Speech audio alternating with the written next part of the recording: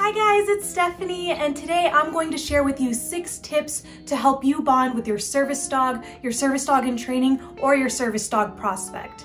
Now, I have had Dexter for about 1 month now, and by practicing these 6 tips, I am super close with him. We are thick as thieves, attached at the hip, whatever other way you want to describe how bonded we are, that is where we're at right now. And at the end of this video, I will also be sharing 2 bonus tips, so make sure you stick around and check those out too. And for any products that I mentioned in this video, the link will be down in the description below. So let's move on to the 6 tips to help you bond with your service dog. So the first tip I have for you guys today is to use a backpack or sling. Now, if you've seen our videos, you know that we love the sling. Dexter does so well in it, and it's great because if you have a puppy or a smaller dog, it's like holding them all the time, but your hands are still free.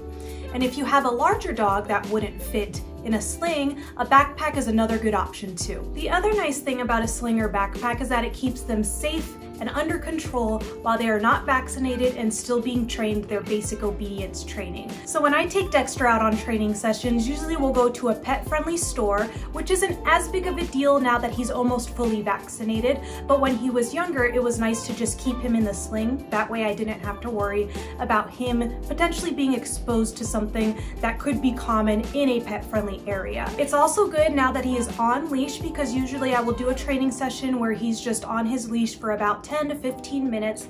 Then after that, I just pop him back in the sling, and I don't have to worry about not being able to do everything I needed to do or grab everything I needed to grab at the store. It's also great to use around the house, as well as on hikes or for walks or going to parks and other places other than stores. Now, if your dog is too big for the sling or backpack, you can try the next tip, which is tethering.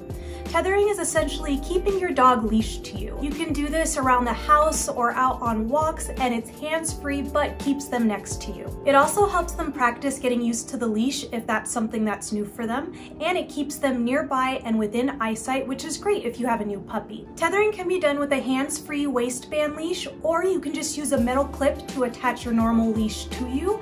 Either way will work just as well and will help keep your dog bonded to you. My third tip for bonding with your service dog is to be your dog's primary caregiver. Now, I know this seems like kind of an obvious one, but because people with disabilities have service dogs, that's not always an option. But if you can, you should be the primary person to take care of your dog's needs.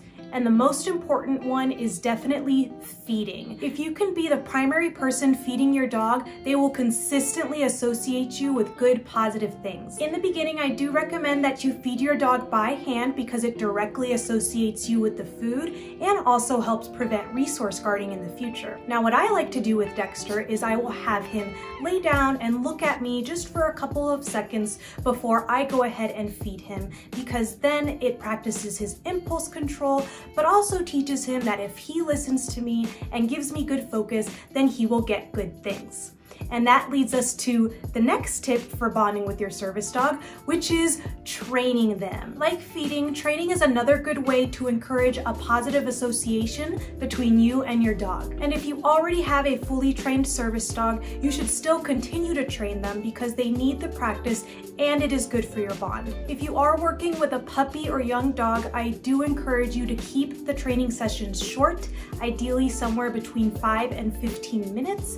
And if at any point either you or the dog is not having a good time, definitely stop. And this will assure that you are both having a good time and that training sessions are fun and do strengthen that bond. And another way to keep training sessions positive, which is actually tip number 5 for today, and that is to play with your dog after training sessions.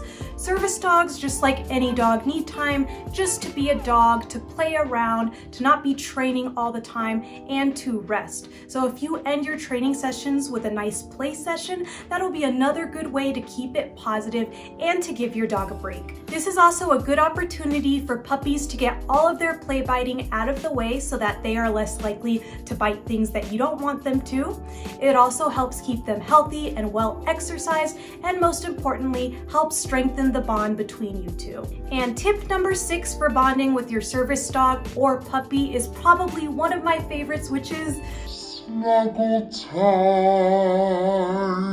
I personally like to use Dexter's nap time as snuggle time as much as I can, and I definitely recommend that you guys do the same. This is especially great for puppies since they nap all the time. So I like to just take Dexter's nap time to catch up on my TV shows and snuggle him, give him hugs and kisses and every bit of affection that I can. And if I can't, another good alternative is to leave them a nice dirty t-shirt or some sort of article of clothing of yours so that they know your smell and they still feel close to you. And now we are getting to the 2 bonus tips to help you bond with your service dog. So if you guys have gotten this far and you're enjoying the video, please hit that like button. And if you want more useful service dog videos in the future, don't forget to subscribe. So the first bonus tip for bonding with your service dog is to use enrichment toys. Now, when I'm talking about enrichment toys, I'm talking about something like a Kong that your dog has to work at to get the food out of. The reason I like to use the enrichment toys is because it helps keep them next to you because it keeps them distracted, and just like with feeding and training, it's associating you with positive things. So what I like to do with Dexter's Kong is I will fill it with some kibble and some peanut butter, then I will just pop it in the freezer for a few hours and pull it out when I am ready for him to use it, and it works great. He loves them and it occupies him for a much longer time than just your standard treats and toys. Cold enrichment toys are also very good for teething puppies, which has helped Dexter a lot during his teething phase.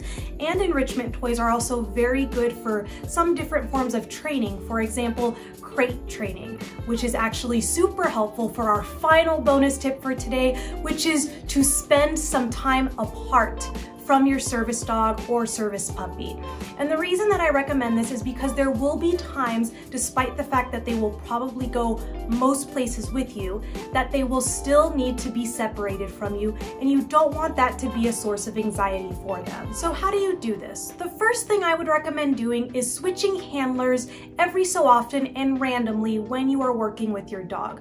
So if you have a friend or a family member that can just hold on to them for 5 to 10 minutes, whether it's you're going to the restroom or even you are nearby, that's a great way for them to not always expect to be handled only by you. Also, using physical barriers to divide you from your dog is another great way to practice this separation. So at nighttime, I highly recommend that you crate train so that your dog is not used to being on you all the time while you are sleeping, as well as if you are not home, you can safely keep them in the crate, or if you need to get things done, it's another safe space that they can stay in where they're not next to you. Another way to do this is to utilize physical barriers like baby gates or playpens. And this is a great way to let them safely nap or play with more space than they would get in a crate, but still being somewhat separated from you. And if your dog is often riding with you in the car, I would highly recommend putting them in the back seat or safely in a crate in the back or in a car seat, as opposed to having them on your lap.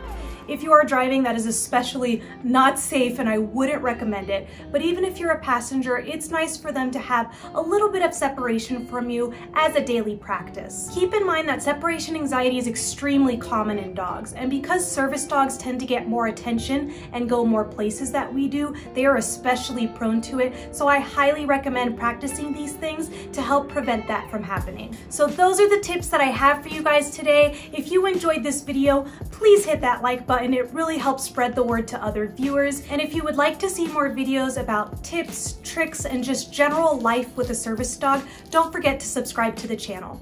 But thank you guys so much for watching. I will see you next time. Bye!